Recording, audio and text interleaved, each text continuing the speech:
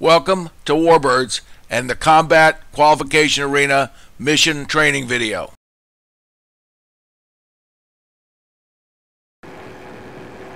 WarBirds is a realistic combat simulation of World War II aerial combat. This video is to show you how, using the Combat Qualification Arena, you can practice and be ready to take on the veterans of WarBirds, some of which have been flying WarBirds for over 10 years.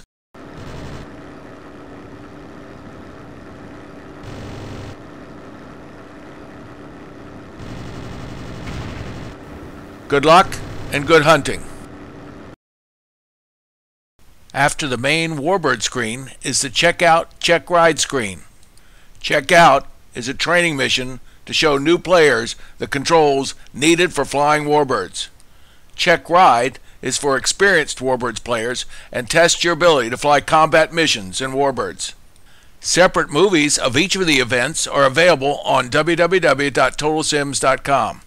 You must choose one of these events or double-click on Not Now to continue. You can always get to these missions from the Training tab.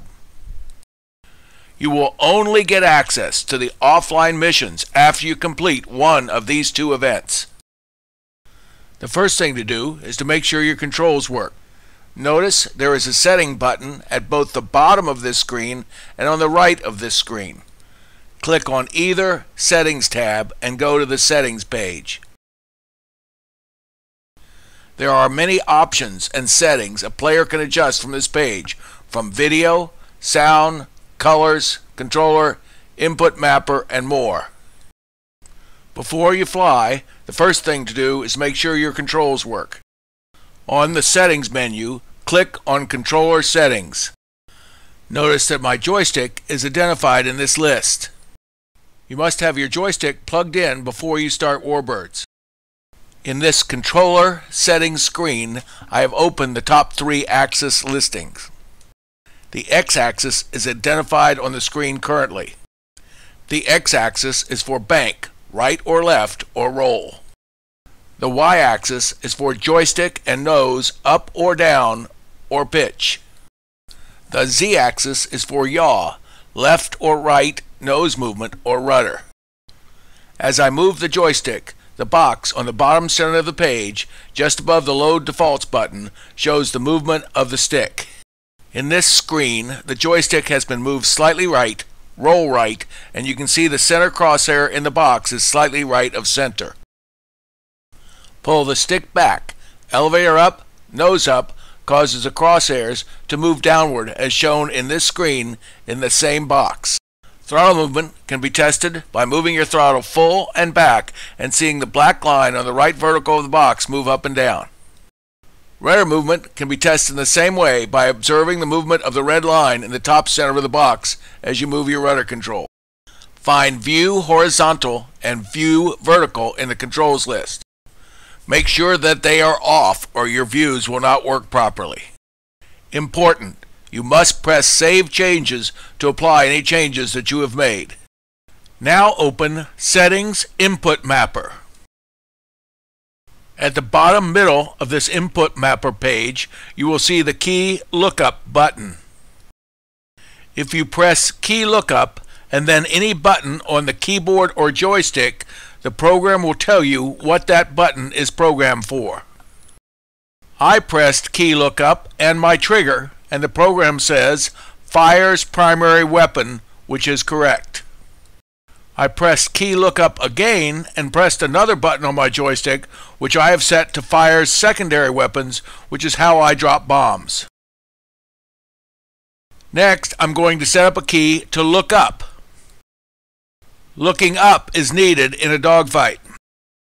Find the command you want in the Edit Selected Stick Set list of View, Gunnery and Bombing, Flight, or Miscellaneous. Open the list of view commands by clicking on the down arrow. Choose and click on Look Up. Go slightly right to Control 2 and press the Press to Change Control button. Press the button on the keyboard or joystick that you want to cause the view to look up. I chose a key on the front of my joystick for lookup. Button 19 is shown here. To check that the button was set, press key lookup and the button on the joystick you think you set to look up. The program will confirm you set the button correctly. Click OK. Be sure to click on Save Changes. Close all the setting pages by clicking X in the top right corners. Now click on the Play Online button. Enter your login and password. Click Save Password and Auto Get Arenas. Press Login and you will initially be sent to the Combat Qualification Arena.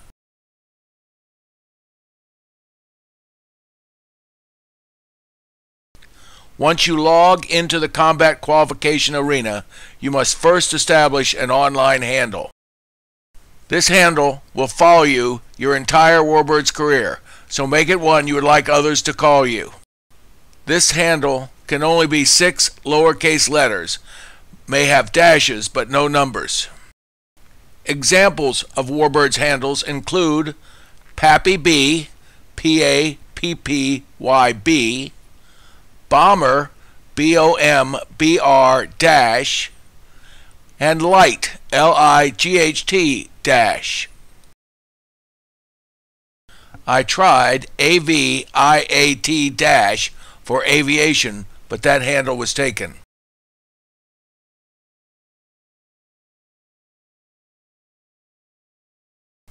Next, I tried AV-ATE, and that one worked. Once you log into the Combat Qualification Arena, the Help menu will open. You will also see a pop-up screen that shows your current rank and score. Click X to close both screens. This screen is the tower screen. In the top left, you can choose the color you want to fight for. In this arena, players can only choose the green color. The red color is enemy aircraft. Below the color selection is the My Field drop-down. Here you can choose to launch from any green field on the map. You can also click on any green field on the map and be assigned to that field. Toward the bottom of this column, below the Vehicle Information button, is the list of aircraft. You can click on the Bomber button just above the Vehicle Information button and open the Bomber list. Choose the P-51 Mustang. Using the large plus button left of the map, you can zoom the map and use the mouse to move the map within the window. Press the green Go Aircraft button in the bottom right of the screen to go fly. Press Control and then H together to change the colors of the heads-up display, HUD, in the top right and left of the screen. I have changed my HUD color to white for easier reading.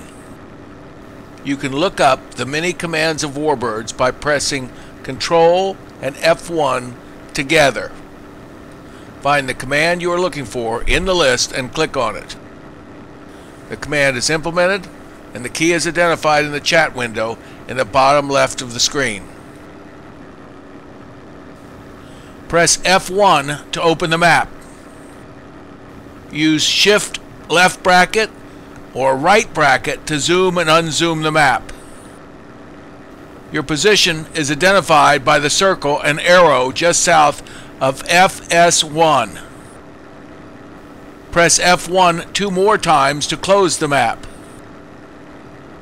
Zeppelins make good first targets. Note the red icons above the enemy Zepp. The number tells you the range in hundreds of feet. Use the Z key to zoom the cockpit view for accurate shooting. Use the fire button to shoot, but don't run into the Zeppelins. Unzoom using the V key. Always keep the enemy in view by using the view keys. Just as we set the lookup on my joystick, I set the hat switch on the joystick for look left, look right, look forward up, and look back views.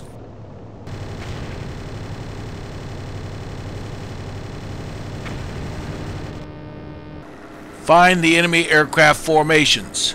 They are other red icons on the map and in the sky. Attack using the old fighter pilot technique, one pass and haul or backside. Learn to intercept enemy aircraft by getting inside of their turns. Do not get in a tail chase. Most aircraft have similar speeds and are hard to catch from behind. Highlight an enemy aircraft by clicking on it with your mouse. On that highlighted aircraft, you will see a white line with a targeting box. Aim your guns at that box and you will shoot down the enemy.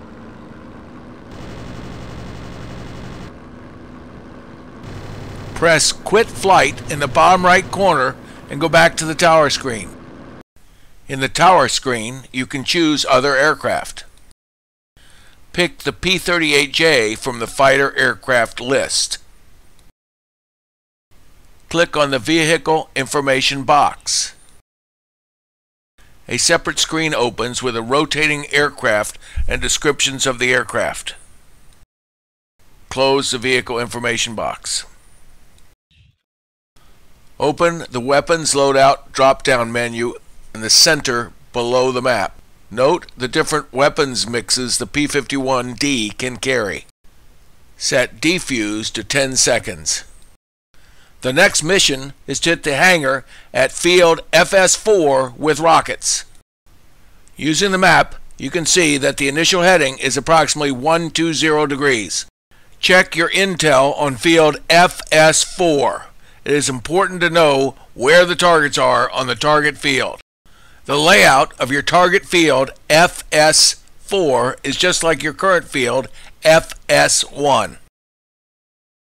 Click the circled airplane icon to the left of the map to see the field layout. Note the position of the hangar, our first target. Our second mission target will be the two ammo bunkers on the south side of the runway, shown as U-shaped bunkers. Press the green airplane icon on the bottom right of the map to launch. Press F1 to open the map and turn toward FS4. Press X for auto trim on level when the turn is complete. Press the backspace key until you see RCK 6100 in the weapons indicator on the left side of the cockpit. You will now launch rockets when you press your Fire Secondary Weapon button. Press Z to zoom to see your target and V to unzoom. As you line up on the hangar, you will see a small X under the gun sight. Press the secondary fire button multiple times when the X is on the target. Rockets away! Target destroyed. Press Ctrl E to jump to the outside view to see the damage. That is how a rocket strike should work. The small targeting X is a training aid only available in this arena. Press Quit Flight to return to the tower screen. On the second mission, we will use bombs on the two ammo bunkers south of the runway. Press the green airplane icon on the bottom right of the map to launch. Press backspace twice until you see B52100 in the weapons indicator. Press F1 to use the map to turn toward FS4. Lower your nose and use Z to zoom to find your target. The targets are the ammo bunkers. We are going to try to get both in one pass. Notice the targeting X again. Press secondary release when the X is on each target.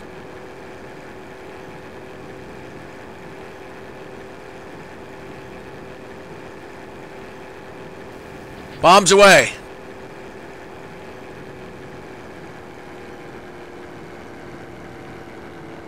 10-second defuse.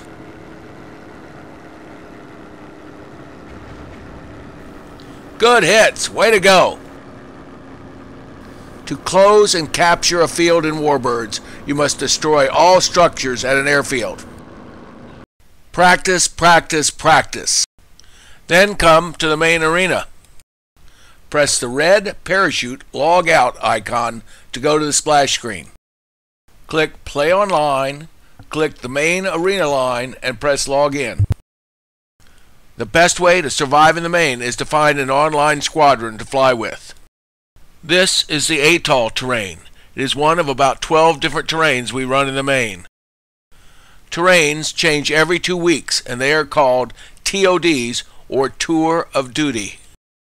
To communicate with players only in your color, press the / key and type in the long black box that appears just above the buffer. To chat with all players, all colors, open the radio bar by pressing Shift and / and you should be on the second aircraft radio and should be on channel 100. Do you see my chat in the buffer about the S3 this Sunday? IENT provides free in-game voice chat too.